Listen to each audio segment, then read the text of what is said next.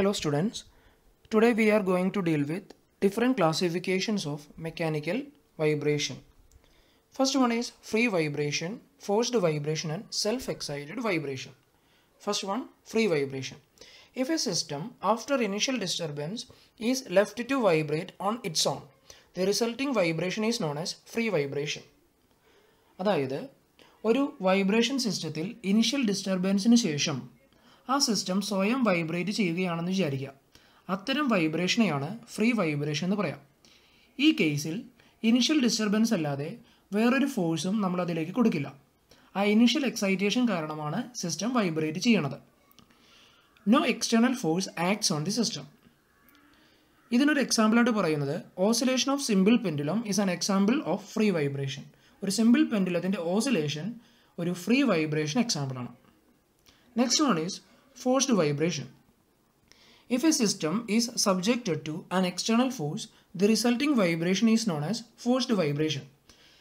ഇത് അതായത് forced vibration നേരത്തെ പറഞ്ഞ ഫ്രീ വൈബ്രേഷനിൽ നിന്നുള്ള മെയിൻ ഡിഫറൻസ് എന്ന് പറഞ്ഞാൽ ഫ്രീ വൈബ്രേഷനിൽ എക്സ്റ്റേണൽ എക്സൈറ്റേഷൻ ഇനിഷ്യൽ കണ്ടീഷനിൽ മാത്രമേ കൊടുക്കുള്ളൂ. അതേസമയത്ത് ഫോഴ്സ്ഡ് വൈബ്രേഷനിൽ ഇനിഷ്യൽ ഡിസ്റ്റർബൻസിന് പുറമേ പീരിയോഡിക്കായിട്ട് പിന്നീട് നമ്മൾ എക്സ്റ്റേണൽ എക്സൈറ്റേഷൻസ് കൊടുത്തുകൊണ്ടിരിക്കും. ഈ രീതിയിൽ ഒരു സിസ്റ്റം വൈബ്രേറ്റ് ചെയ്യുകയാണെങ്കിൽ അത്തരം വൈബ്രേഷനെയാണ് ഫോഴ്സ്ഡ് വൈബ്രേഷൻ എന്ന് പറയാം. എക്സാമ്പിളായിട്ട് ഡീസൽ എഞ്ചിൻ. നമുക്കറിയാം ഡീസൽ എഞ്ചിൻ വൈബ്രേറ്റ് ചെയ്യും. അതിൽ initial disturbance മൂലമല്ല diesel engine vibrate ചെയ്യണത്. അതിനുശേഷവും ഓരോ പവർ സ്ട്രോക്കിന് ടൈമിലും അവിടെ ഫോഴ്സ് അല്ലെങ്കിൽ എക്സൈറ്റേഷൻ ക്രിയേറ്റ് ചെയ്യപ്പെടുന്നുണ്ട്. ആ എക്സൈറ്റേഷൻസ് വഴിയും ഡീസൽ എഞ്ചിൻ വൈബ്രേറ്റ് ചെയ്യും. അപ്പോൾ ഡീസൽ എഞ്ചിനിൽ ഇനിഷ്യൽ ഡിസ്റ്റർബൻസ് അല്ലാതെ പിന്നീട് പീരിയോഡിക് ആയിട്ട് ഫോഴ്സസ് ആക്ട് ചെയ്യുന്നത് കൊണ്ടാണ് ഡീസൽ എഞ്ചിൻ വൈബ്രേറ്റ് ചെയ്യുക. അപ്പോൾ ഡീസൽ എഞ്ചിൻ ഒരു ഫോഴ്സ്ഡ് വൈബ്രേഷൻ എക്സാമ്പിളാണ്. Next one is self excited vibration. In self excited vibrations create periodic force that excites vibration themselves. Self excited വൈബ്രേഷനിൽ periodic ആയിട്ടുള്ള ഫോഴ്സസ് ആക്ട് ചെയ്യുന്നുണ്ട്. അതുകൊണ്ടാണ് self excited vibration vibrate ചെയ്യണത്. അപ്പോൾ ചോദിക്കും, നേരത്തെ പറഞ്ഞ ഫോഴ്സ്ഡ് വൈബ്രേഷനും ഇതും തമ്മിലുള്ള മെയിൻ ഡിഫറൻസ് എന്താണെന്ന്. ആദ്യം പറഞ്ഞ ഫോഴ്സ്ഡ് വൈബ്രേഷനിൽ പീരിയോഡിക് ആയിട്ടുള്ള ഫോഴ്സസ് എക്സ്റ്റേണലി ആ സിസ്റ്റത്തിലേക്ക്, അതായത് ആ മെക്കാനിക്കൽ സിസ്റ്റത്തിലേക്ക് ആക്ട് ചെയ്യുന്നതാണ്. അതേസമയത്ത് സെൽഫ് എക്സൈറ്റഡ് വൈബ്രേഷനിൽ പീരിയോഡിക് ഫോഴ്സസ് ആ സിസ്റ്റം തന്നെ ജനറേറ്റ് ചെയ്യുന്നതാണ്. അതുകൊണ്ടാണ് self excited vibrations vibrate create periodic forces that excites vibration themselves എന്ന് പറഞ്ഞത്.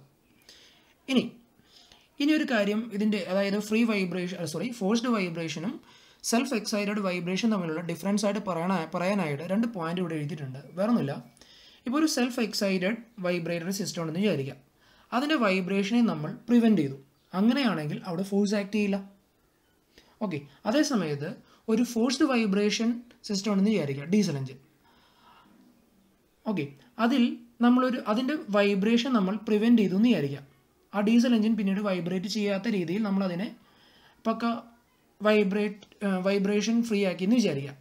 എന്നിരുന്നാൽ പോലും അതിൽ ആക്ട് ചെയ്യുന്ന ഫോഴ്സിനെ നമുക്ക് എന്ത് ചെയ്യാൻ പറ്റത്തില്ല, സീറോ ആക്കി മാറ്റാൻ പറ്റത്തില്ല.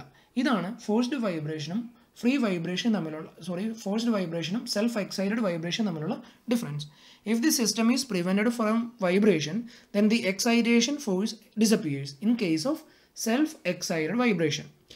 In contrast, in case of forced vibration, this exciting force is independent of vibration and can persist even when system is prevented from vibration.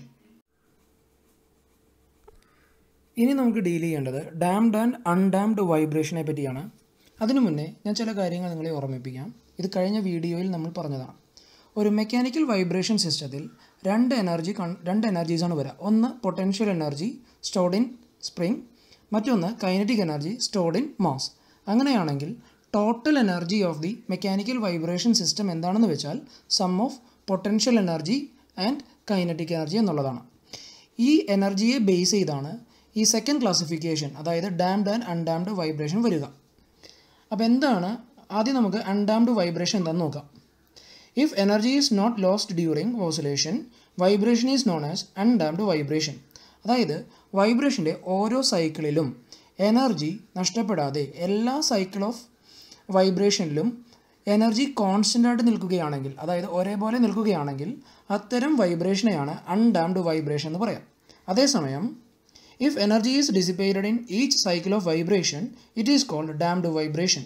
അതായത് ഓരോ സൈക്കിൾ ഓഫ് വൈബ്രേഷനിലും എനർജി പതിയെ പതിയെ ഡിസിപ്പേറ്റ് ചെയ്യപ്പെടുകയോ അബ്സോർബ് ചെയ്യപ്പെടുകയോ ചെയ്യുകയാണെങ്കിൽ അത്തരം വൈബ്രേഷനെയാണ് അൺഡാംഡ് വൈബ്രേഷൻ എന്ന് പറയാം. Next one is linear and non linear vibration. നമുക്കറിയാം ഒരു മെക്കാനിക്കൽ വൈബ്രേഷൻ സിസ്റ്റത്തിന് 3 പ്രധാനപ്പെട്ട കോമ്പണൻസ് ആണ്: സ്പ്രിങ്, മാസ് ആൻഡ് ഡാമ്പ്. ഈ 3 കോമ്പണൻസും ലിനിയർ ആയിട്ടാണ് ബിഹേവ് ചെയ്യുന്നതെങ്കിൽ, വൈബ്രേഷൻ ടൈമിൽ ലിനിയർ ആയിട്ടാണ് ബിഹേവ് ചെയ്യുന്നതെങ്കിൽ അത്തരം വൈബ്രേഷനെയാണ് ലീനിയർ വൈബ്രേഷൻ എന്ന് പറയാം. If all the basic components of a vibratory system, that is spring, mass and damper, behave linearly, the resulting vibration is known as linear vibration. ഇനി ഒരു mechanical വൈബ്രേഷനെ differential equation വെച്ച് represent ചെയ്യാനായിട്ട് സാധിക്കും. ഒരു linear vibration സിസ്റ്റത്തിൻ്റെ differential equation ഒരു linear differential equation ആയിരിക്കും. ഈ പോയിൻ്റ് കൂടി നിങ്ങൾ ഓർത്ത് വയ്ക്കുക.